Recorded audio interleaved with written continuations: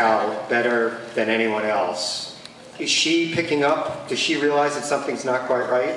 Oh yeah, Maggie has, you know, a strong intuition that it is, you know, the bug that is causing these crazy mood swings, and I have to be so careful. I don't want to ruin anything. And so it's tough. It's okay. They'll forgive you. Yeah, okay. Yeah.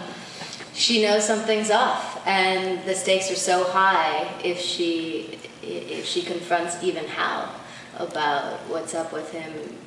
It's a pretty huge, a dangerous accusation to his life, and you know, she doesn't want him ostracized by the community.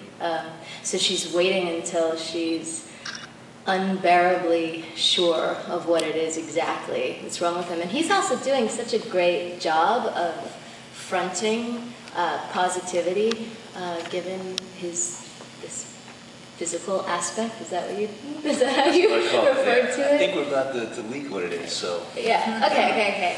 Hal's not really the kind of guy to confide in anyone either, and so that makes it even more difficult for you, that you're just having to pick up on all these things on your own through that intuition you're talking about. Yeah. Because Hal is such an independent guy that he doesn't like to get the help of anyone.